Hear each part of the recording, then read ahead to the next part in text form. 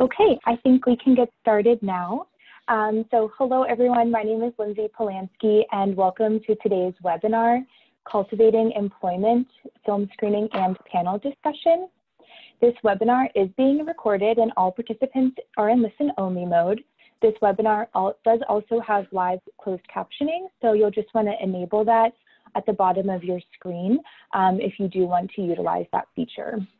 You can send in questions through the Q&A feature and we will answer questions for the next 45 minutes. And please note that the recording of the webinar will be available on our website tomorrow, and I'll send an email out to everyone who registered with more information about how to access that recording tomorrow. I will now hand it off to Maggie Nygren, who is the Executive Director and CEO of the American Association on Intellectual and Developmental Disabilities, for introductions. Thank you, Lindsay. Hi, everyone. This is Maggie Nygren. I'm very pleased to welcome this panel to discuss the award-winning film Hearts of Glass. This film is particularly noteworthy to AAIDD in that it was selected for AAIDD's 2020 Media Award. The Media Award is presented in recognition of this film's contributions in depicting Americans with disabilities in a positive light. I hope everyone has had a chance to see the film for themselves, and I'm sure you'll agree that it presents a very interesting look into the first months of a startup company called Vertical Harvest. What makes this startup a little bit different is that the company's employees include people with disabilities. Before the panel gets formally introduced, I would like to recognize Jennifer Tennekin of Gen 10 Productions for her award-winning film, Hearts of Glass, which ties together some of the basics for us, that is food, community inclusion, and competitive employment. Had our conference not been canceled this year, in addition to presenting the award to Jen, we would have screened the film and held a discussion with the filmmaker and some others. While the physical award has unfortunately not arrived in time for the webinar, it is on its way, and we were able to work together to make the screening and discussion available. Congratulations to you, Jennifer. And today I'm happy to introduce the panelists: Jennifer Tennekin, Director of Hearts of Glass; Johnny Feifel, Senior Microgreen Associate at Vertical Harvest; Emily Churchill, Production Manager at Vertical Harvest; and Marty Blair, Executive Director of the University of Montana's Rural Institute, who is also a member of the advisory committee for this film. Thank you all. Great. So I now want to get started with a few questions to get started so the participants can learn a bit more about our panelists today. So I first want to start by asking for a little background of yourselves. What do you do? Where do you live? What are you passionate about? And what brought you to Vertical Harvest?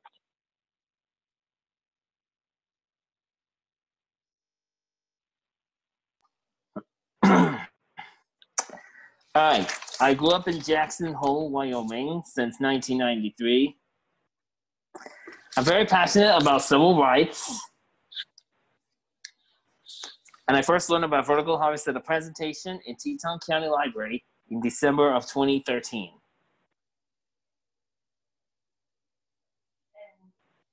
when did you start working? And I started working at Vertical Harvest on March of 2016. March 28th, 2016.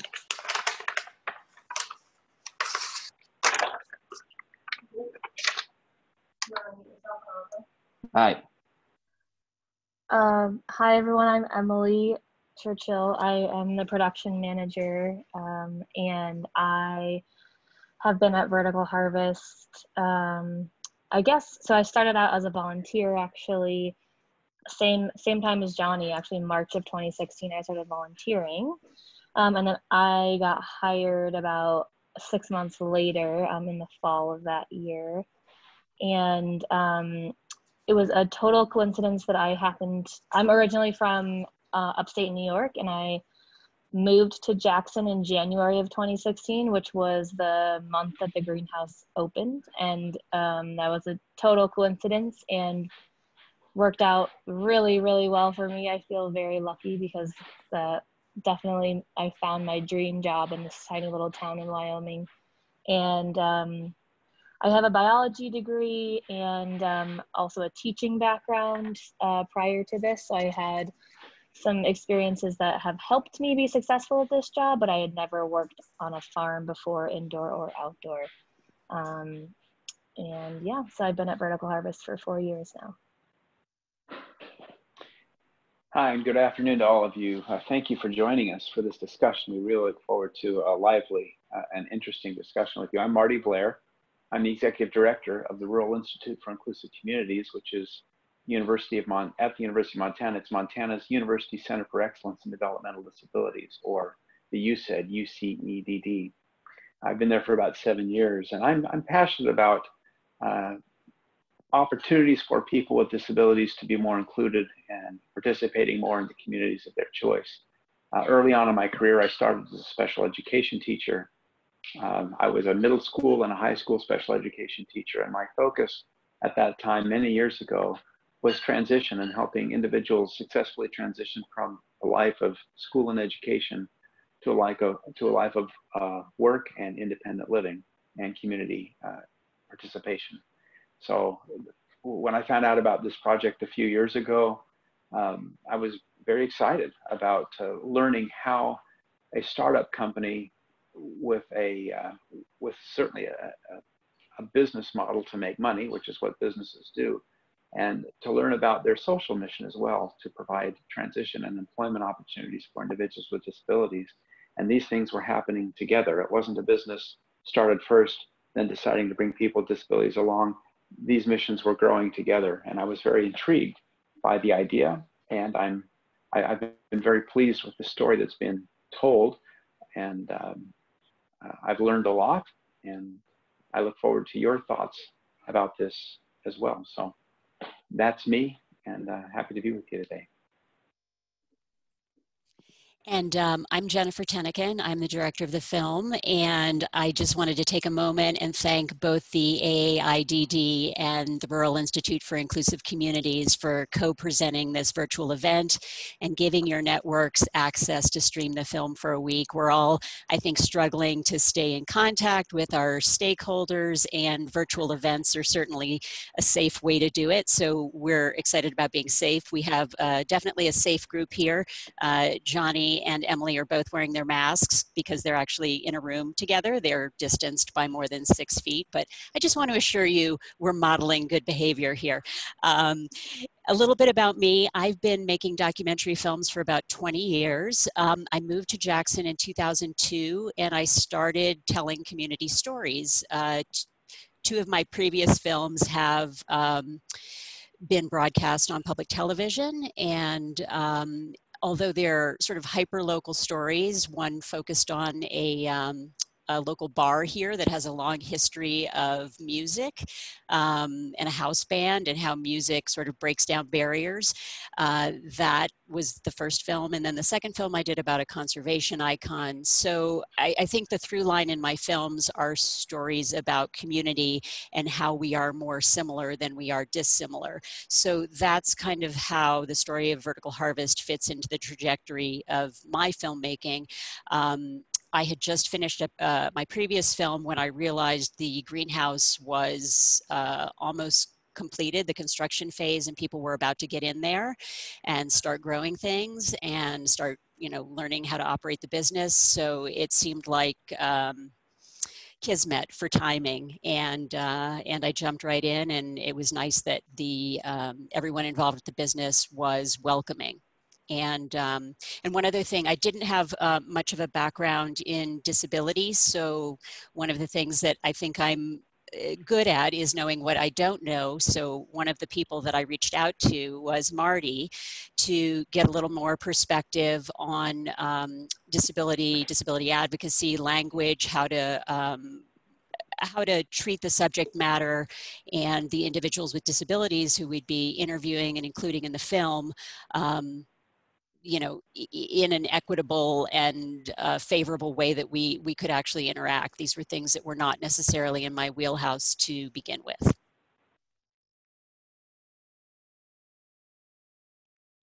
Great, thank you. Thank you all for introducing yourselves. The next question I have for you is, what were your initial concerns about working at Vertical Harvest, if you had any? Did you know what you'd be doing at the greenhouse, or your training, or what your job would entail? Can you tell us a little bit more about that?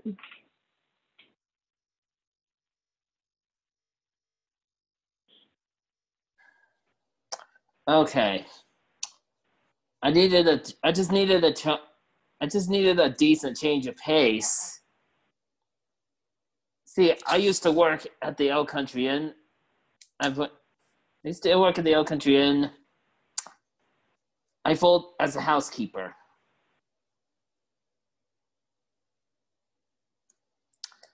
I folded clean towels, carried bags of dirty laundry, and I had to water plants every morning and afternoon during the summer. My initial concerns was, how am I supposed to be happy with Kevin Barker annoying me all the time? Kevin was a coworker of mine. Where? El Country Inn.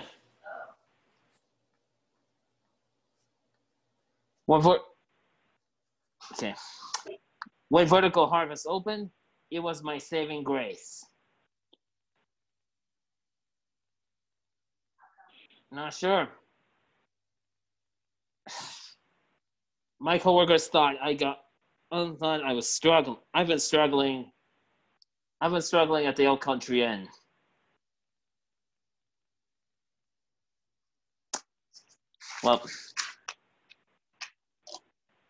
Well, but then this job was, Vertical Harvest was the perfect place to start fresh.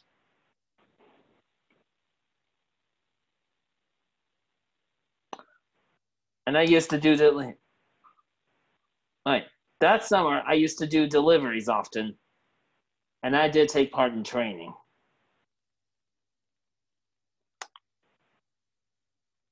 I guess that's about it.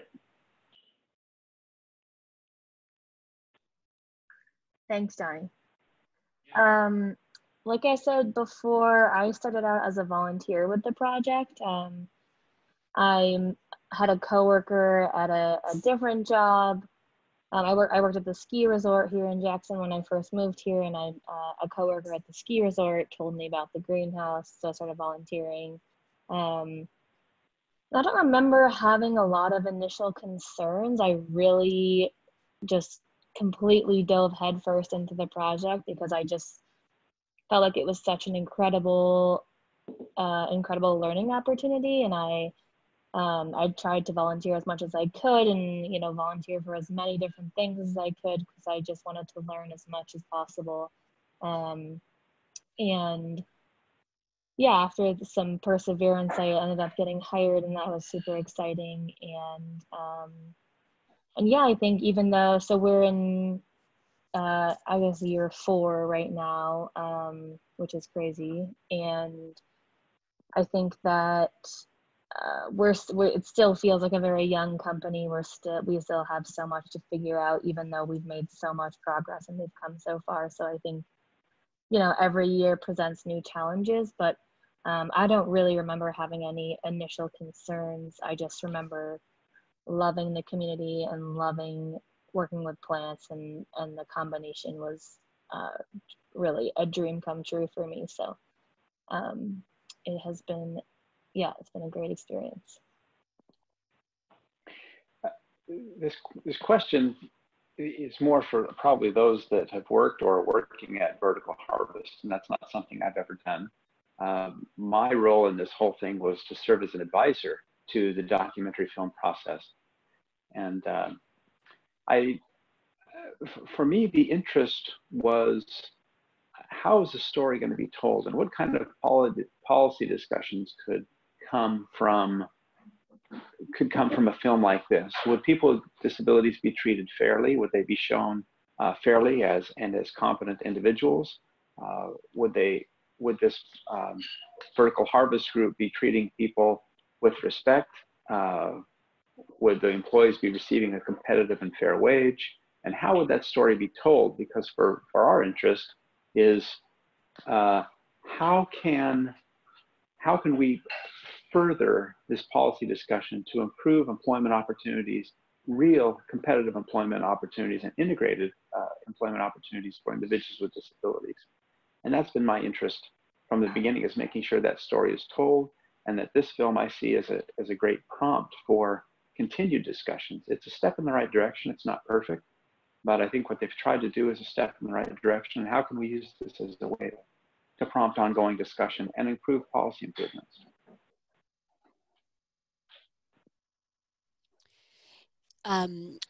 So I think my concerns going into this project were, as a filmmaker, I had made films that were retrospective, as in things had already happened, and this film was unfolding, or this story was unfolding in real time.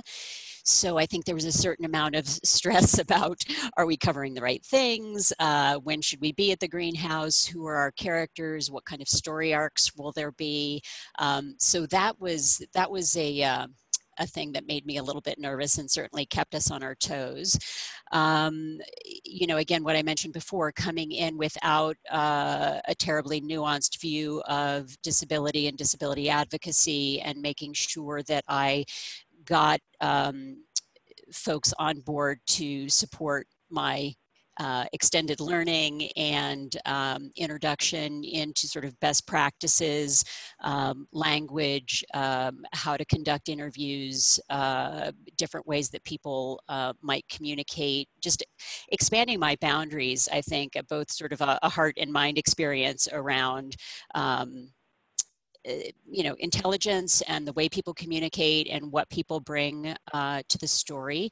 You know, I think the strength, and I think what Marty has said about it, is that the strength of the business is that its desire to fill a community need, actually two community needs, sort of grew together. You know, maybe first initially came the desire to provide year-round produce in a place where it's challenging to grow more than outdoors more than 4 months a year.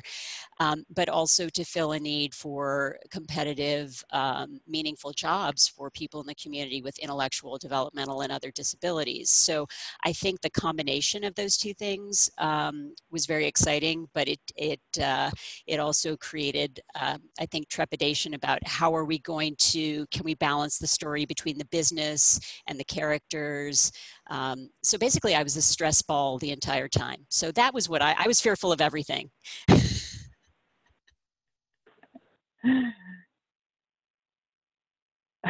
Okay, thank you.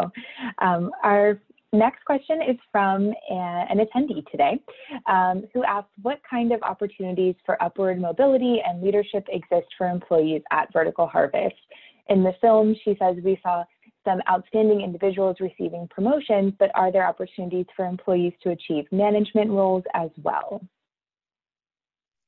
Emily, do you want me to start with that? Okay, so you know, I think it's very important to realize that the film represents this snapshot in the business's life, the first 15 months, and things have progressed since then. And two characters that you see in the film, they're not in major roles. So Sean Stone and Michelle, who I don't know if she's identified in the film by a title, but two individuals have now moved into management positions where they are salaried and they have a health stipend. So, you know, I think one of the things that is very good about what's happening with Vertical Harvest is people do have upward mobility, and the business itself recognizes that if you aren't moving people of all abilities into management positions, then you're talking the talk, but you're not walking the walk. So that's the information that I have.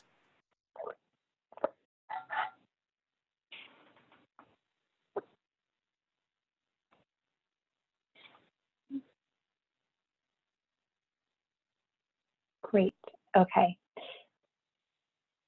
Oh, Emily, did you want to say something?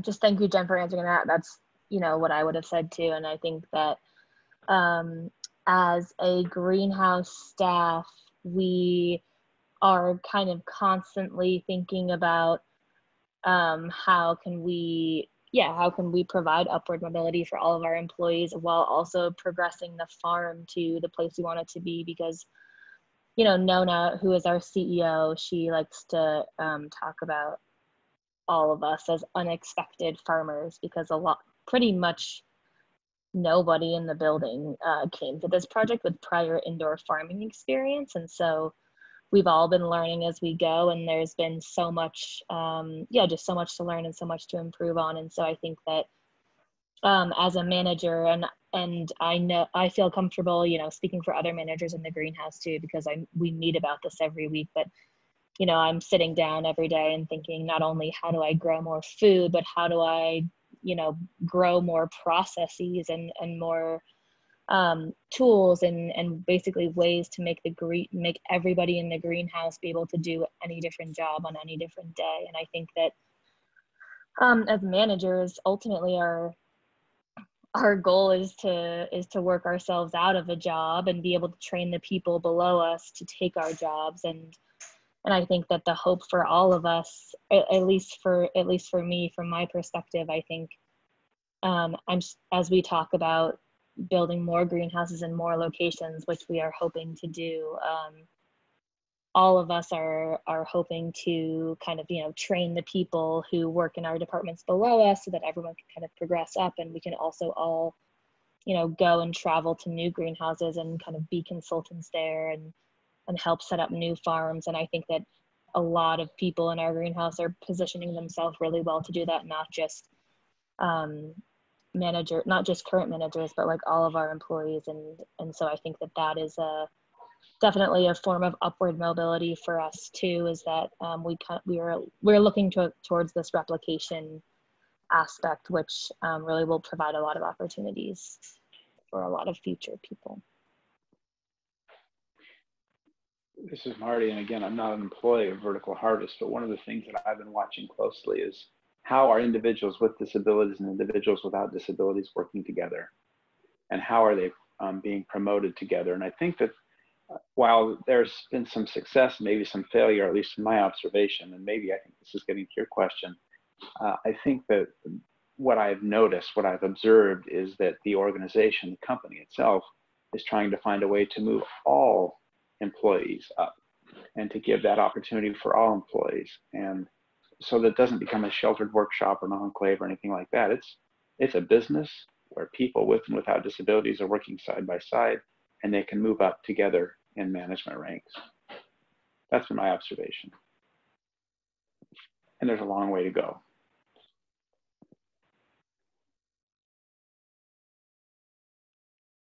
Great, thank you. The next question we have is from a participant who asks, could you discuss the business model a little bit more in depth?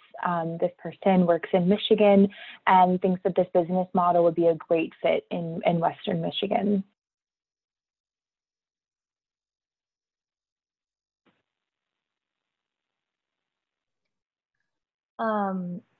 I am not the best person to be asking about the business model. As I said in the beginning, I'm the production manager, so my job is I'm in charge of growing all the plants and then managing all of the people that that help me grow all the plants. So the business side of it is definitely not my area of expertise, but I can tell you a little. I can tell you what I do know.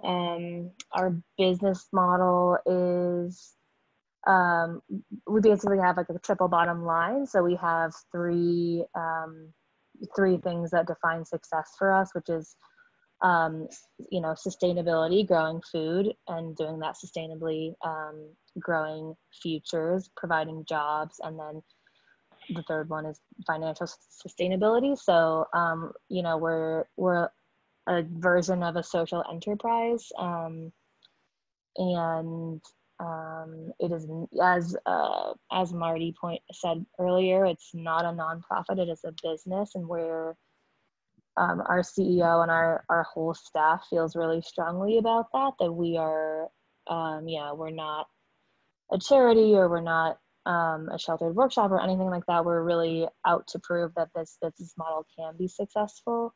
And we're all really passionate about that. And I think that's why we're all, willing to put in the long hours and work really hard for this startup.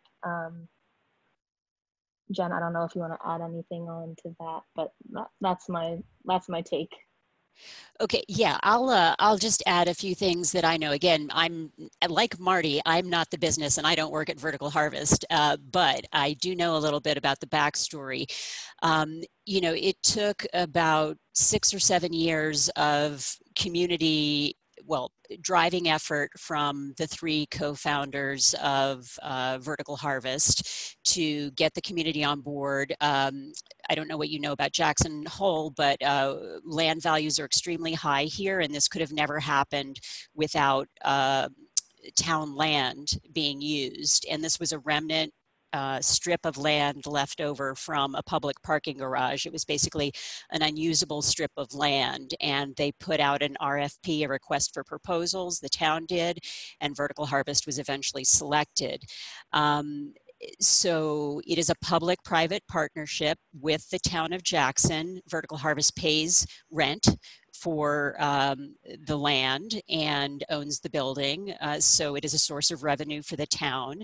So these creative ways to finance things through public-private partnerships, I think it's an excellent lesson in creative business thinking, getting community organizations, getting businesses on board. The Culinary Circle is mentioned a couple of times in the film, and Vertical Harvest could have not gone forward without the support of local restaurants. We have a lot of high-end restaurants here. We're a super tourist community, which is, as you can imagine right now, presenting some challenges in various ways. But, the buy-in, financial and, theoretical in the model, was critical to it moving forward. So businesses, restaurants put in a $10,000 donation for the right to buy a share at market value, a share of the produce at market value. So that was an economic model that made sense. I think the project really turned the corner, and Emily, you and Johnny, you probably know this as well. Vertical Harvest received a $1.5 million matching grant from the Wyoming Business Council, and it only won the vote by, I think, 1 vote. But that was critical. That really moved it ahead. And then the 3 women behind it were in overdrive, finding funders to match that $1.5 million grant. But, it basically took an entire community and multiple years to get it off the ground. So I think in a lot of ways, this is a groundbreaking experiment, and it's a test case. And what Vertical Harvest, I think, is trying to do now is take all the things they've learned and continue to learn and roll it out as they think about replication in other communities. And I don't know, there is one going on in Pennsylvania, in Lancaster, Pennsylvania, right, Emily? And I believe they're looking at something in Portland, Maine as well. So I hope that answers your question.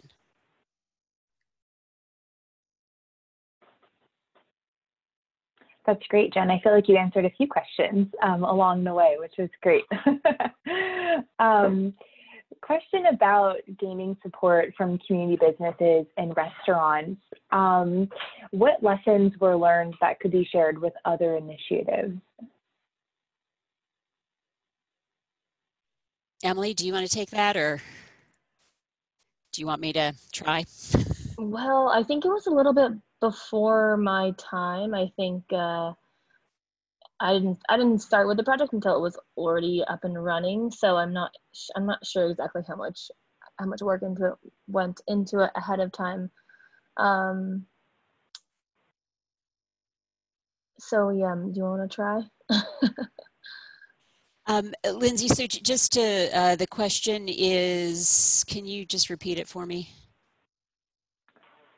Oh, sure, absolutely. So it's a question about gaining support from community businesses and restaurants that really helped, the greenhouse startup, and what lessons were learned that could be shared with other initiatives. Yeah, so I mean, from what I observed, just the commitment of the women behind the Vertical Harvest to sort of tirelessly reach out to potential collaborators, partners, supporters. I think it's always scary with a startup to promise things where you haven't really done them before.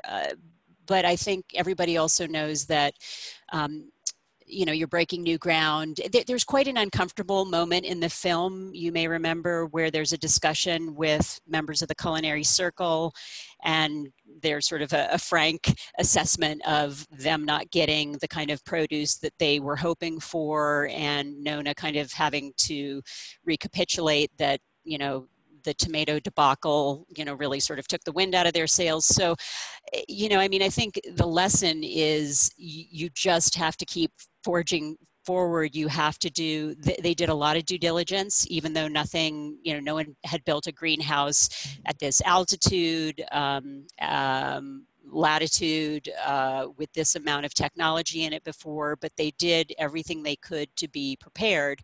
But then there's still a certain level of, we're not sure what's going to happen. So you should have partners who understand that and can be a little bit flexible, or have advocates, at least some advocates in your group of supporters, who can help communicate that, because there are going to be ups and downs. And, I think the reason that they allowed me to tell this story is I think they understand that other companies, other projects can benefit from this kind of transparent and real storytelling, where not everything goes according to plan and people have to deal with unforeseen issues, and there are all sorts of challenges. But ultimately, when you believe in something and when it's a good model, I think, the results end up to be positive.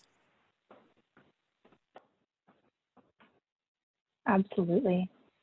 And our next question, just curious about changes that have occurred since the ending of filming in the summer of 2017. What changes have happened with work responsibilities, title, pay, connections with colleagues and social networks, things like that? Johnny, would you like to start?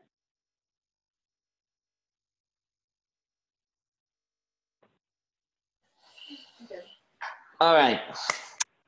Sorry, where were we? Oh, no problem.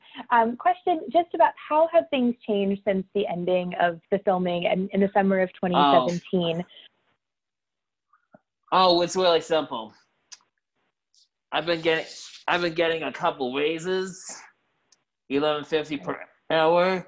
Then it was bumped up to $13.25. I've been able to go on a business trip.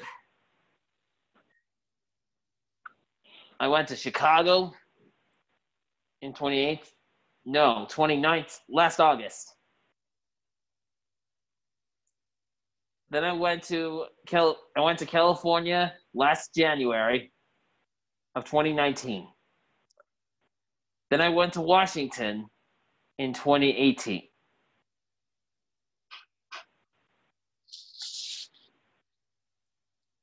I'm going to just jump in for one quick moment. Johnny, can you mute for a sec?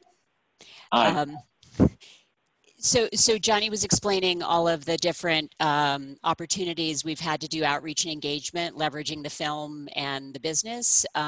So that was just, we have presented at conferences, the NACDD, well, lots of acronyms. Sorry, the NDSSSS, I don't know what, anyway, all of these different opportunities to present at conferences, and then film screenings and then community screenings. We did a Wyoming tour last fall, and Johnny presented at his old alma mater.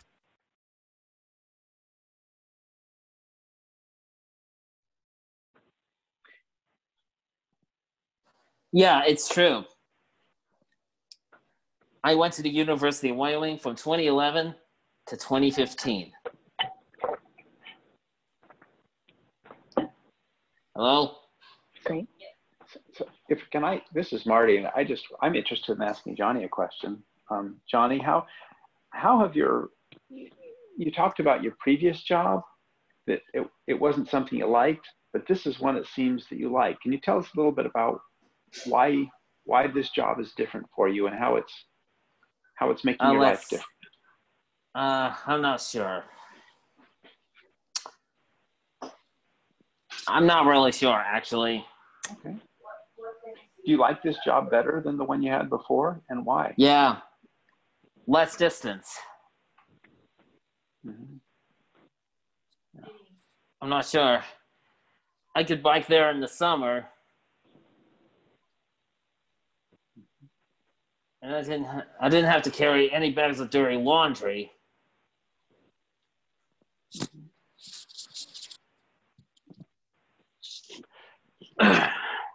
What about with coworkers? I'm interested also in coworkers. The coworkers were nicer to me. Yeah. Yeah. Good.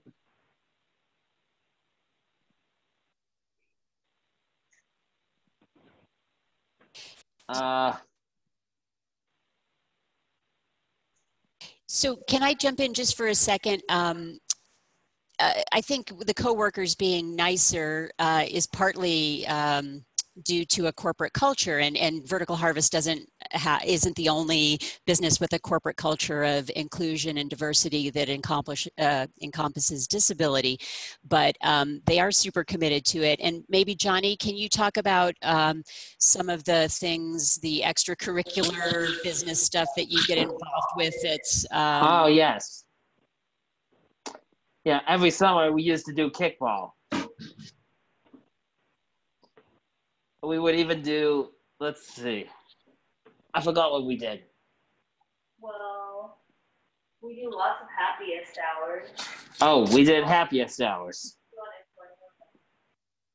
Oh yes, we did happiest hours every month. Can you explain what the happiest hour is to people who aren't familiar? We would do an outing. We would go out to restaurants. We would even go to a movie.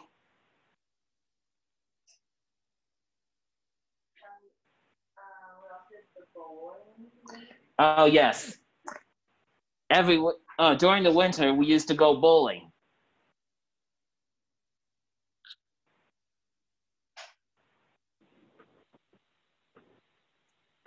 That's great. It sounds like such a fun activity to do. It is. That sounds awesome. I have one more question about filming, and what was the most interesting thing everyone learned from making this documentary? What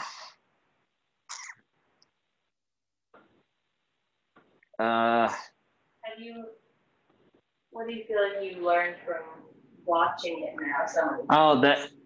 Okay. I learned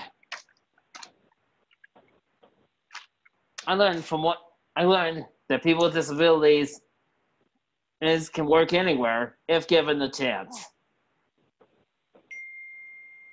Is that what you think the big takeaway is? Yeah. Yeah.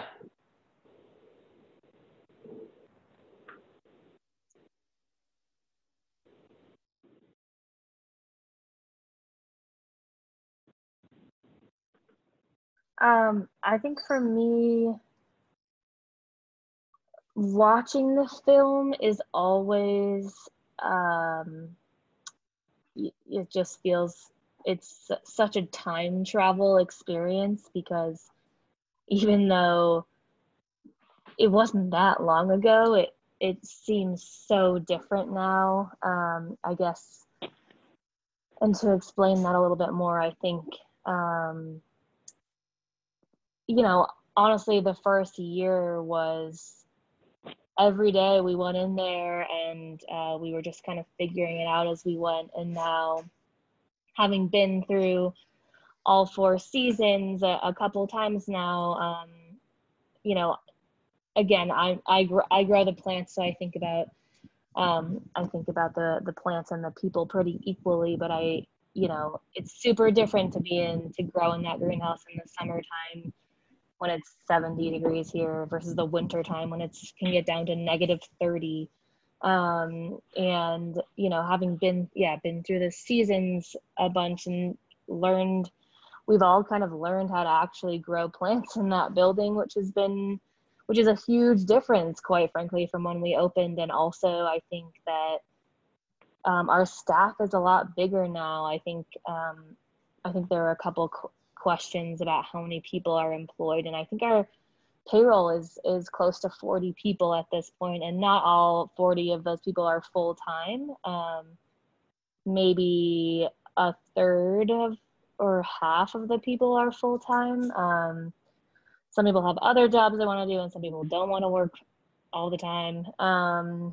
And so that's a really big difference too. And I think also, you know, we kind of put a lot of effort into developing procedures and processes and SOPs, standard operating procedures. And, you know, we kind of have our defined departments now, and you know, the roles, and again, as Marty and Jen were talking about earlier, just we kind of have a better idea of people's progression from, you know, just starting out as a new employee to, you know, what does it look like, to what are the steps you have to accomplish to get up to a manager. And so anyways, so many things have changed. So it's really, it's always so interesting and kind of emotional for me to watch the film, because we've just come so far, and it's really, honestly, it's really nice to reflect on, because I think that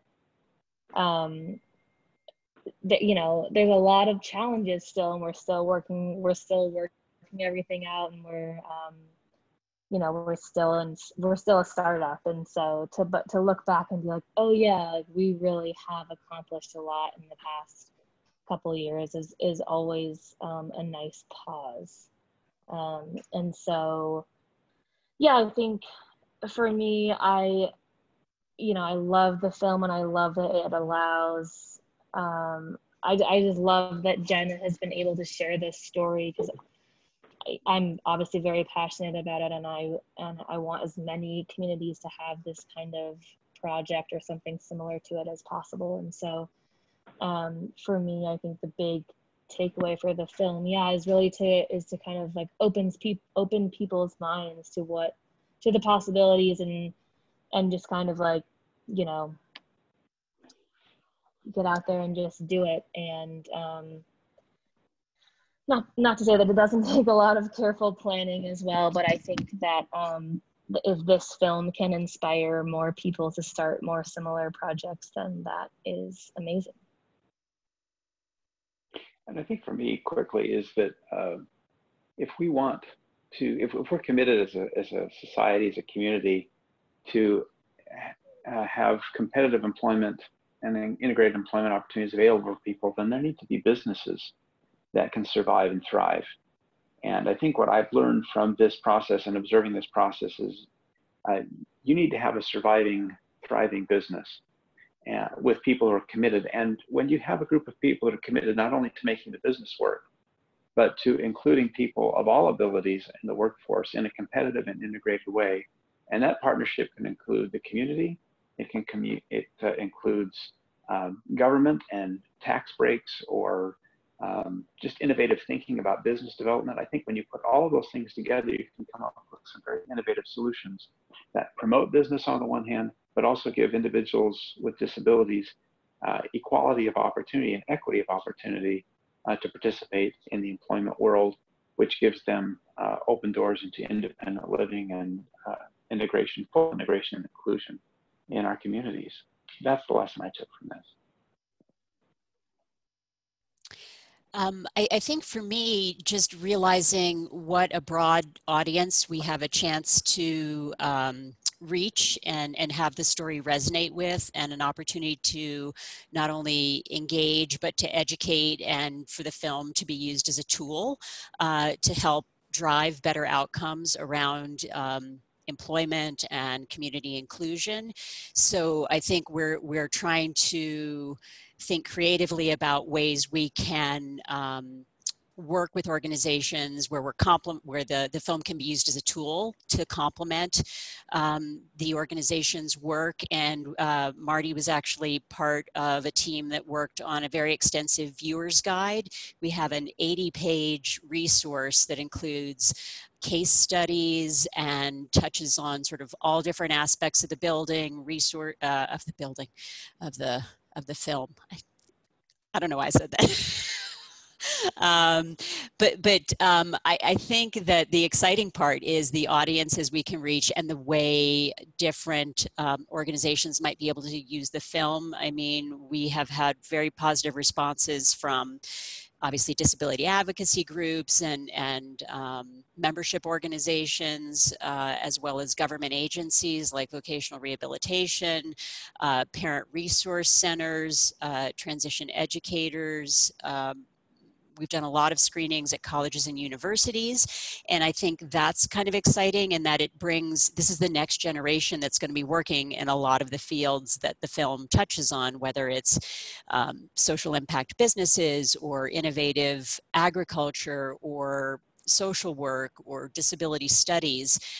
We'd like to think that the film can reach the right people so it can be used as a tool. And we're super excited that we're actually going to National PBS later this year in honor of the ADA's 30th anniversary.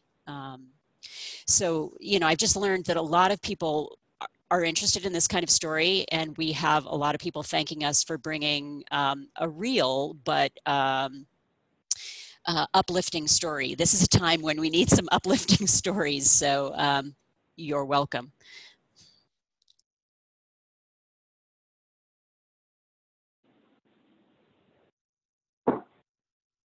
Great, and I feel like that was such a great place to end our discussion today. So I just really want to thank all of our panelists for joining us and for sharing such an amazing film with us all. If you haven't had the chance to watch the film yet, it will be available until Friday. So I will be emailing tomorrow when I email the link to today's recording. I'll also include the link, so if you didn't get a chance to watch the film yet, you'll be able to watch it until Friday. So just thank you again, everyone, for joining us. I do want to mention before we head out today that our next webinar will be on July 8th at 4 p.m. Eastern. It's titled Key User Interface Design Features of Social Media Apps and Their Impact on Usability for People with Disabilities. With that, I hope everyone has a great evening, and thank you again so much for joining us today. Thanks for having us. Thank you for having us. Thank you. Thank you.